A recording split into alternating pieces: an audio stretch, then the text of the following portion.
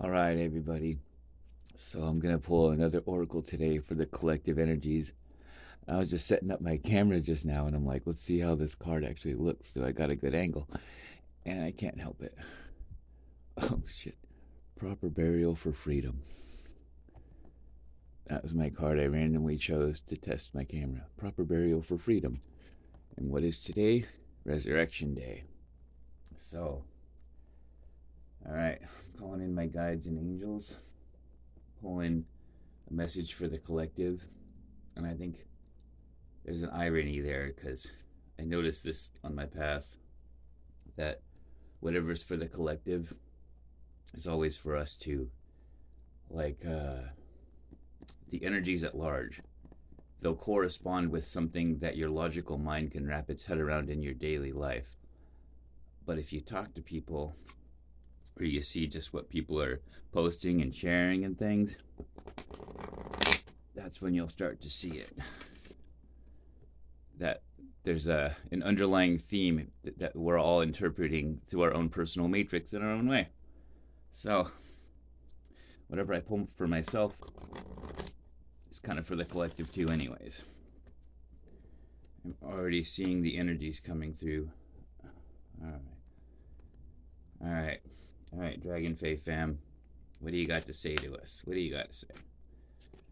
Let's see, we got one. The sovereign, gentle power. So, this is about rebirth. This is about rebirth right here, people. The sovereign, this is about... like it says, gentle power, not needing to... It's like an inner calm, an inner knowing. That's the energies I feel coming for today. An inner knowing that I'm okay being me. I'm more than okay being me. In fact, I want to fully be me, and you want to fully be you. And we can have this mutual co-creation in which we all celebrate our best. That's the second coming. The second coming is your true self. This is the opportunity of the energies that we're ripe for.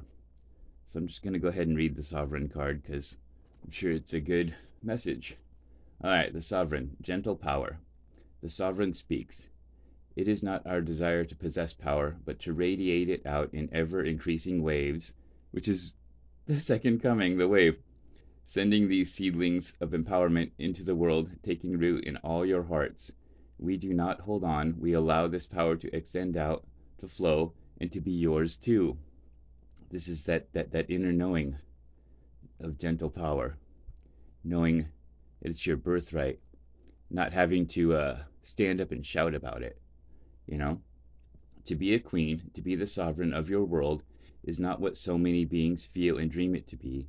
It is not about the instant fulfillment of whimsical desires, nor is it the power of enjoying personal luxury while others suffer and lament. It is to be a caretaker and an example to all. And let me just emphasize there, if you don't know how to be a caretaker of yourself, you're not going to have the depth to be able to do it for others. Just putting that out there. I ask you now that if you wish to be treated as royal and as the sovereign in your world, you must become truly royal. Care for the others around you, walk amongst them, bear yourself with dignity and courage. Dignity and courage. No matter the circumstance. No matter the circumstance. That's what we're coming into. The resilience to be able to do so. And know that no matter... And know that no small thing is too humble to be of interest to you. Look around your world and see where you have confused the fulfillment of desire with the role of sovereign. Take up the mantle of that role in your life now. It is no burden, but it is a responsibility. You are queen, you are sovereign, you are the one who creates your world. Like it or not, you are the one who must change the order of what is, and bring about the change you wish to see elsewhere by bringing it forth from within yourself. That is the opportunity of the energies of today, people. All right, much blessings. Let go of what no longer serves. Proper burial for freedom. So you can step into your power, your true sovereign power, your birthright.